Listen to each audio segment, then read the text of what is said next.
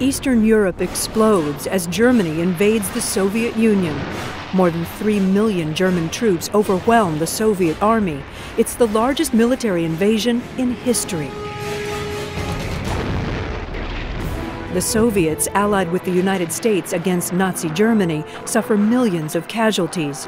Desperate for resources, Soviet leader Joseph Stalin authorizes the first female bomber regiments. Меня сразу взяли в штурманскую группу, и, значит, все, я была очень довольна. Physics student Irina Vyacheslavovna Rakobolskaya is one of the first to volunteer and soon becomes chief of staff for the all-female 588th Night Bomber Regiment. They are well-trained and fiercely committed to defending their homeland. Мы же шли на войну. Мы знали, это война, мы рискуем жизнью. Women were used because Russia was short of manpower and short of pilots. And there were women in Russia who were extremely capable aviators and able to lead combat squadrons.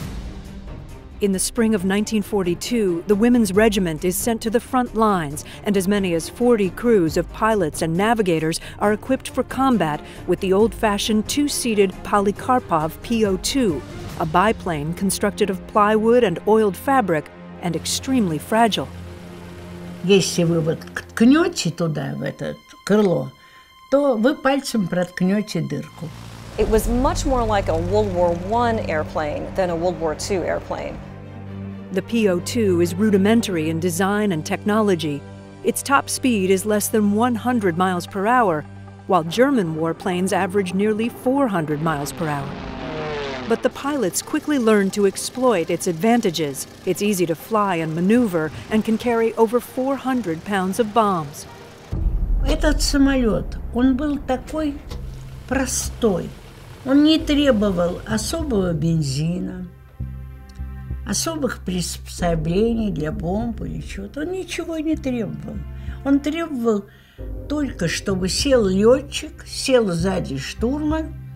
Their night missions take them over enemy lines in the dark to bomb German targets like supply depots, airfields, and even troops. They endure temperatures as low as 0 degrees in the open cockpit and sometimes toss out a small bomb or extra grenades carried in their laps. The Germans nickname them Nachthexen, the night witches, for their elusive midnight raids.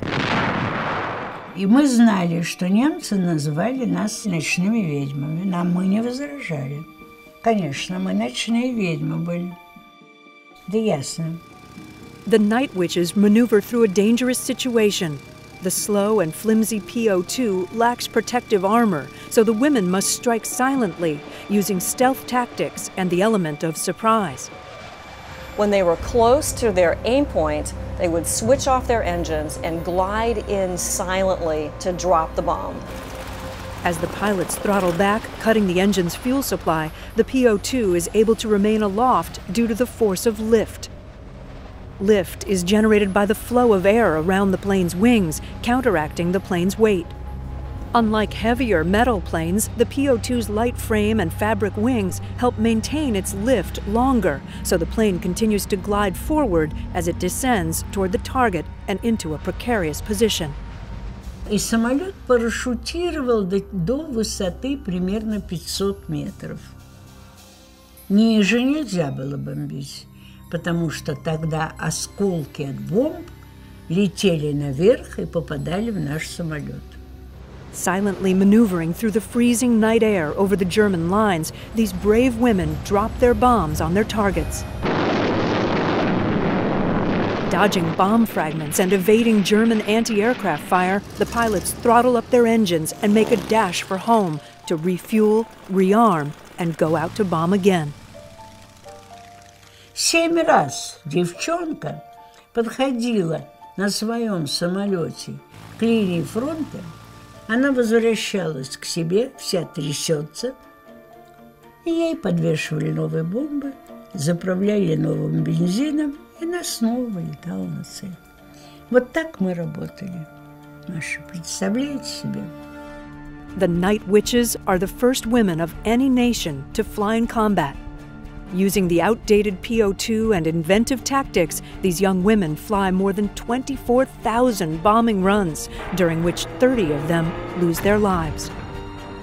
Their bold missions help push the Germans out of the Soviet Union and bring victory to the Allies.